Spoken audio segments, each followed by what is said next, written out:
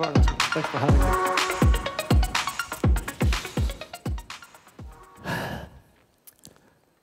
Well, I would like to begin my story today by what most would assume is the end: success. I believe that success can kill a company. The classic definition of success assumes that we have reached the highest of heights, and that therefore what we have accomplished must be protected. That is a mindset that leads us to a very dangerous place that I call the status quo.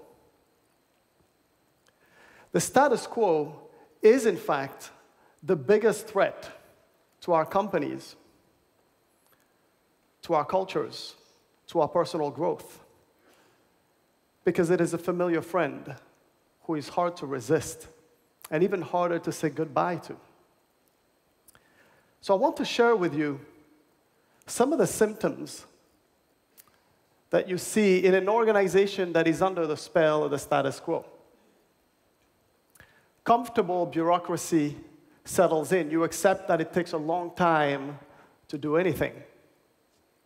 Your customers warn you that things are changing, but they continue to buy for the time being. And a form of institutional arrogance sets in, where how we do things takes over, becomes more important than curiosity and invention. And while these are signs of the status quo in an organization, I believe that there is one fundamental quality that holds any of us apart from succumbing to the status quo. It's a quality that no money can buy. You either have it or you don't. And that quality is the drive to reimagine. It's the belief that your first success cannot be your last. It's the courage to challenge our own formula for success because we know it can be done better.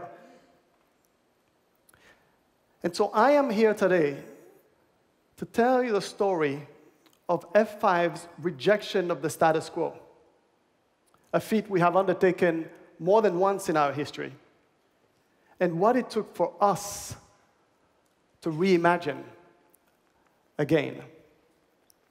Now, for F5 over the last 10 years, the status quo looked like this. It was a company famous for its load balancers, but also obsessed with a hardware business model.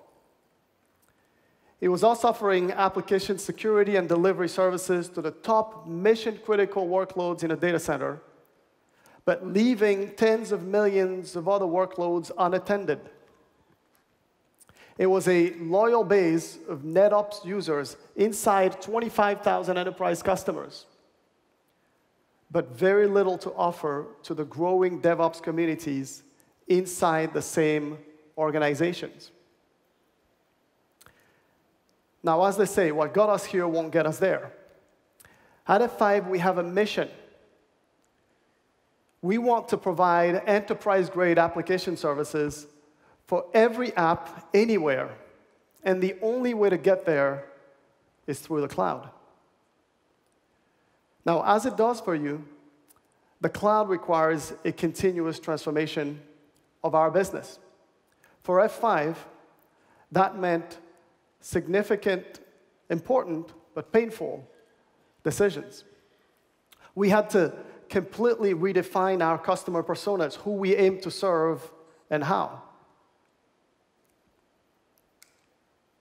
We had to make significant shift in where and how we invest our resources and relook at the behaviors we promote in our own organization. And we also had to create startups, carve out startups from within F5 with a very clear new charter to disrupt the status quo. The result of this is an F5 that is now offering easy-to-consume, friction-free application services, consistent application security for every workload across every environment, and a company that is finally bridging the divide between NetOps and DevOps. By joining forces with NGINX, the leading open source application delivery platform, we can now offer enough effective controls to satisfy the CIO, but also enough freedom to innovate for application developers. And it should be no surprise that for a company committed to disrupting its own status quo, F5 chose AWS. We built our cloud services platform leveraging the breadth and depth of AWS infrastructure services. We do storage and compute, of course, but also caching and identity, database, and even serverless.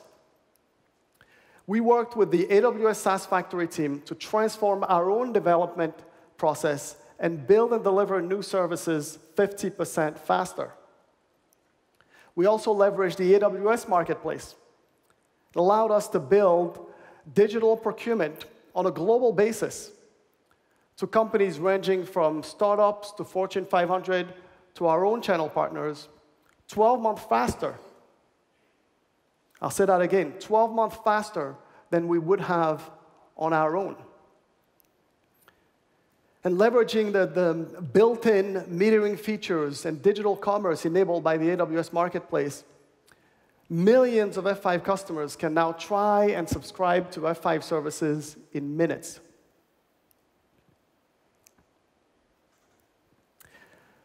The result of this work is the next critical step in our reinvention, F5 Cloud Services.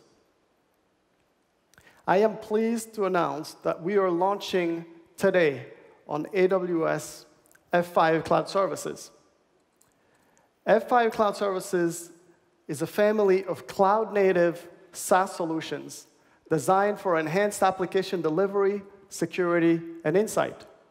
And it's immediately available for our customers and through our channel partners on the AWS Marketplace.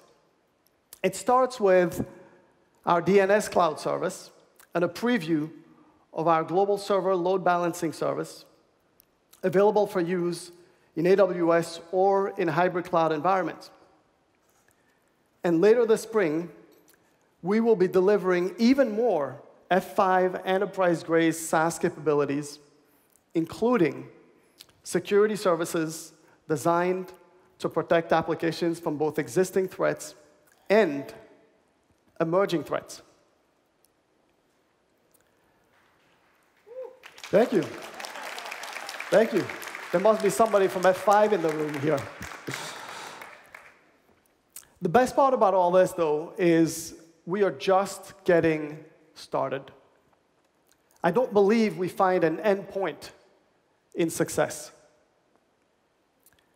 The spirit of the summit, each of us is asked to consider, what can we do differently?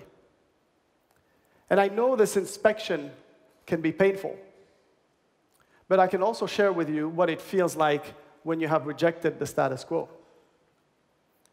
You are restless for more. The risk-taking feels less risky.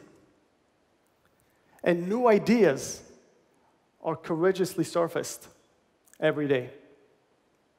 I know that is what it feels like at F5 now. And the opportunity for all of us here today to invent, to grow, and to break away from the status quo.